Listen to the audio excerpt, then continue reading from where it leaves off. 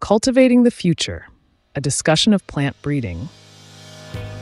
Plant breeding is the fascinating science of manipulating plant traits to create new varieties with desirable characteristics.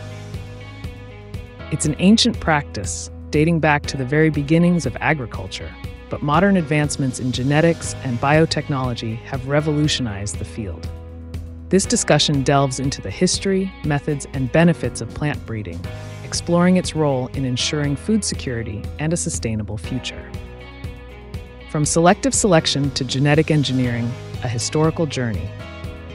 Early farmers unknowingly practiced plant breeding by saving seeds from plants with the most desirable traits, such as larger fruits or higher yields. Over generations, this led to the development of new and improved varieties. Here's how plant breeding has evolved. Mendelian genetics. The rediscovery of Gregor Mendel's laws of inheritance in the early 20th century provided a scientific foundation for plant breeding. Breeders could now make more targeted crosses to achieve desired traits. Hybridization. This technique involves crossing different plant varieties to combine their beneficial characteristics. It has led to the development of high-yielding and disease-resistant crops. Mutation breeding. Exposing plants to radiation or chemicals can induce mutations in their genes. These mutations can sometimes create beneficial traits, such as resistance to pests or herbicides. Marker-assisted selection.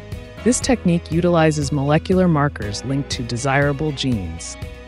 Breeders can then select plants carrying these markers without needing to wait for physical traits to appear in the offspring. Genetic engineering. Modern biotechnology allows for the direct manipulation of plant genes. This opens up possibilities for introducing entirely new traits, such as enhanced nutritional value or resistance to harsh environmental conditions. A toolbox of techniques, methods for tailoring plant traits.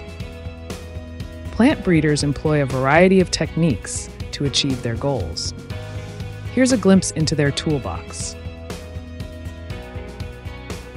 Artificial pollination. This involves manually transferring pollen from one plant to another to create desired crosses. Selection. Breeders select plants with the desired characteristics from a large population to become parents of the next generation. Backcrossing. This technique is used to introduce a